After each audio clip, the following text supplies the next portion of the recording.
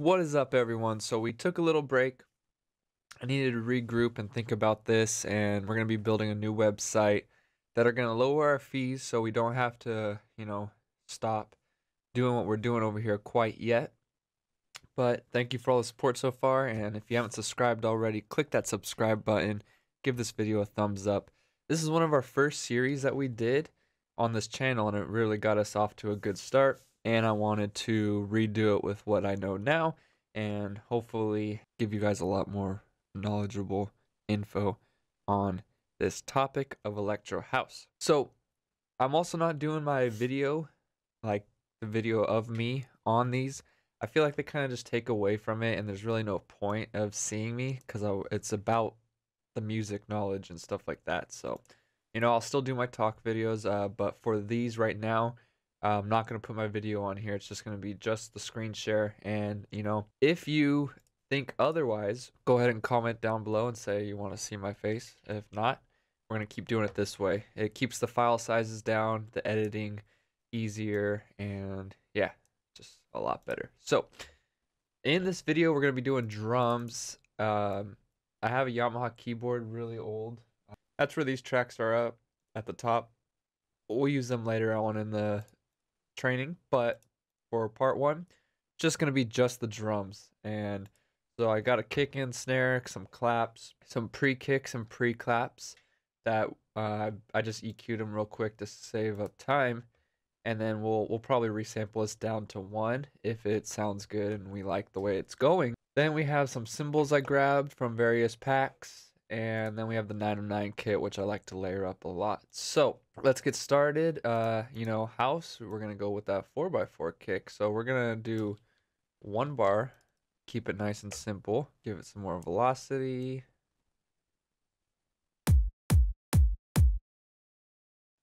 And right now it's super fast. We'll go down to about 130. I do like to have it a little faster than normal house. So we have the kicks. Pretty basic kicks. Nothing fancy. If we go into the kick, I forgot which sample pack I grabbed this from, but that doesn't matter. You need to get a kick that you like and that sounds good. But as for the EQ, I'm going to drop an EQ on there real quick. I'm also getting in the habit of closing that down just so I have more workable space out here. And I'm going to watch the EQ and just kind of see where things are, maybe shape out a little bit. And we already have an EQ on, but we're going to drag it over onto the kick.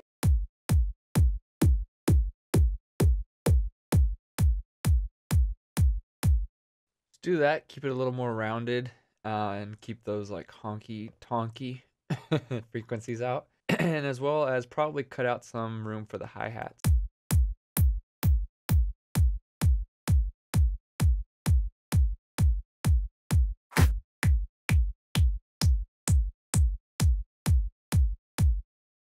So that's good for the kick right now. We'll get the snare going now, and as you heard right here,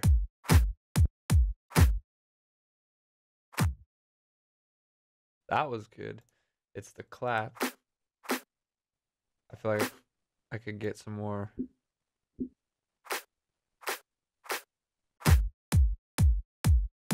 A lot better on the clap now. All right, cool. So the kick's good. Now we're gonna get in our snare and clap.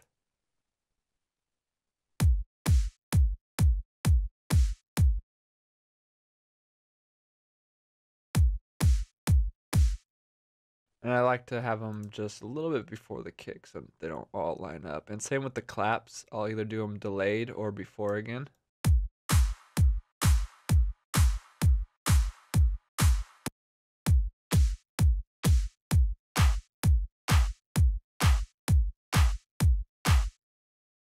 That's cool right there. I just want to turn the filter on and do some stuff to the frequencies on the low end.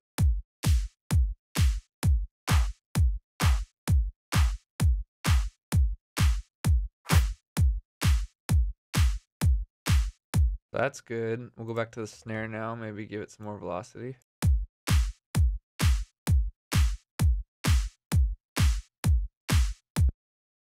Cool. And we'll also EQ it. So if we go to the kick, Control C, Control V.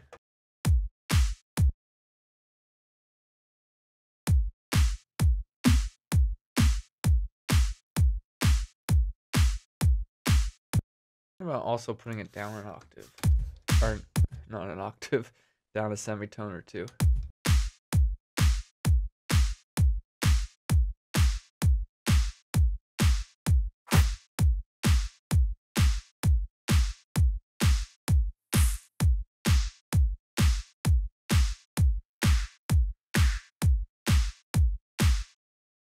Right there is cool. And then the last thing I do real quick is we're gonna put a limiter on them. I used to use compressors a lot, but a lot of these are, you know, pre-compressed samples. So there's really no reason to control them like that. I just like to catch the peaks on them and just, you know, help me balance out when I'm in the mix down stage doing the levels. You know, there's not, the peaks aren't all over the place.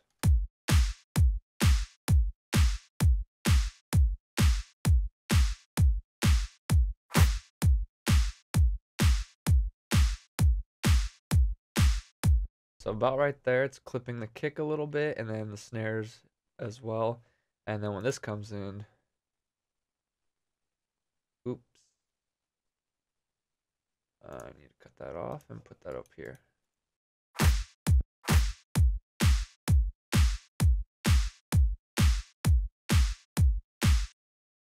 All right, so now if we drag this over onto the 8th bar and then drag this over.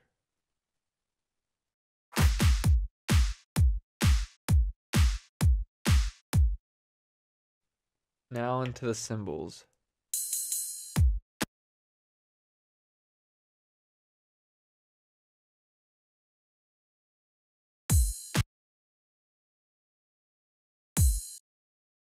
So you could do the first of the beat and then the half of the beat on the 3.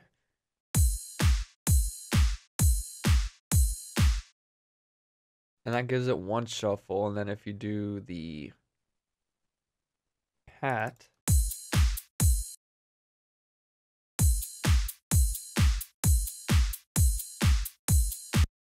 that's one way to do it. Or you could switch it up. So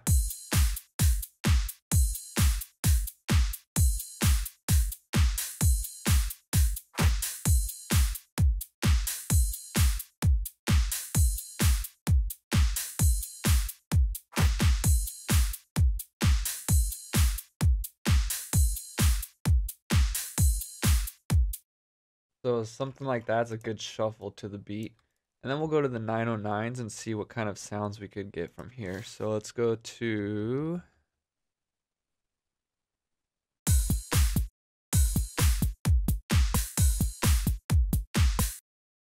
So when you have the kicks kind of in there, it adds like a nice little flow to it, but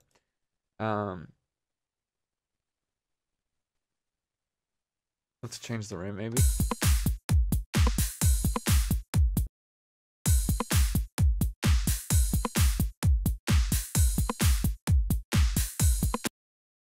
And then also add an actual EQ to it. And get some of those low ends up.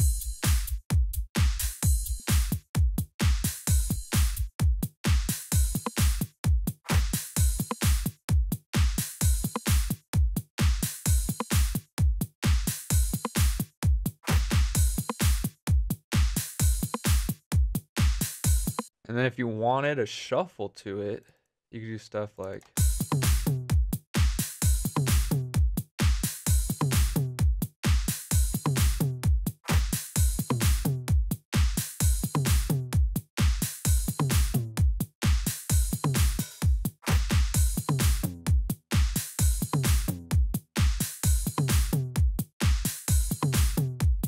but we're going to take those off.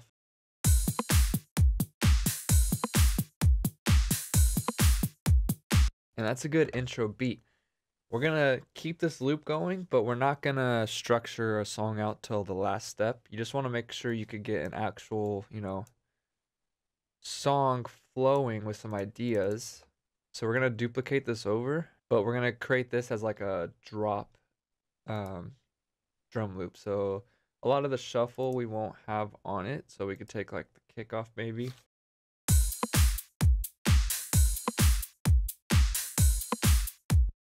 We could probably even take off the rim too.